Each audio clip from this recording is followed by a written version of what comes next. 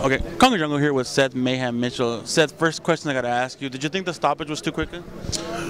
Initially, I thought the stoppage might have been, too quick. I could have got a standing 8 count and, finish. But, I was the one getting punched. The ref, he had to do his job, and his job is to protect the fighters. So I'll go back and I'll look at the tape and see, what I thought. If you would have got the standing 8 count, what do you think would have happened? Hopefully I could have got out of the first round, got my bearings together and came out there and implemented my game plan more. But, that wasn't the case. So, it is what it is. Now, what are your thoughts about losing in the first round by knockout? It sucks. Even when you lose, you definitely don't want to get stopped.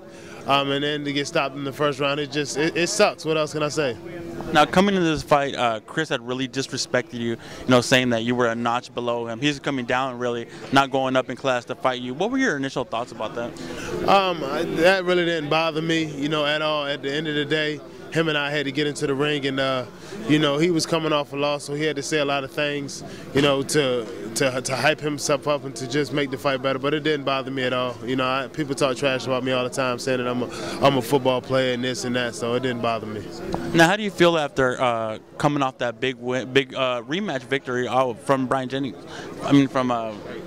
Yeah. How did you feel about that, and then coming and getting a loss in this fight?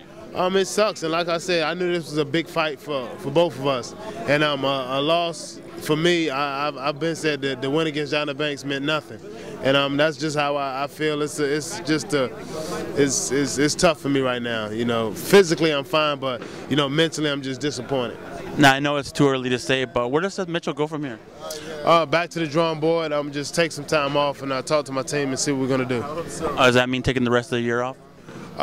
It might September. It might mean that I'm not sure. I got to talk to my team and see what's good. Now, of course, you can't talk to Seth Mitchell without naming the Michigan State Spartans. What are your thoughts for them this season?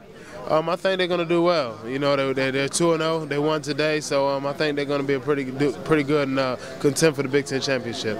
Thank you very much, Seth.